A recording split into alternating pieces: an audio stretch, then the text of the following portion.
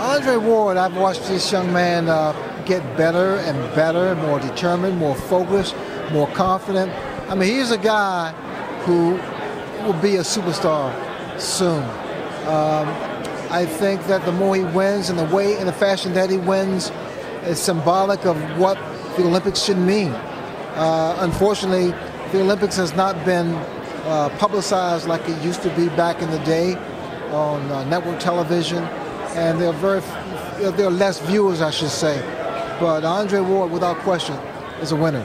Talk about this comparison, man. A lot of people have been talking about the comparison to you and Sugar Ray. I mean, that's a good honor, man. I mean, you're both Olympians, both world champions, charismatic in your own right, and that's an honor. That's a good company to be in. Yeah, that's good stuff, man. I appreciate it. I got a lot of work to do to be in that company. I got a lot of work to do. You're putting it in now. But I appreciate that. I appreciate even the smallest comparisons. I do. Absolutely.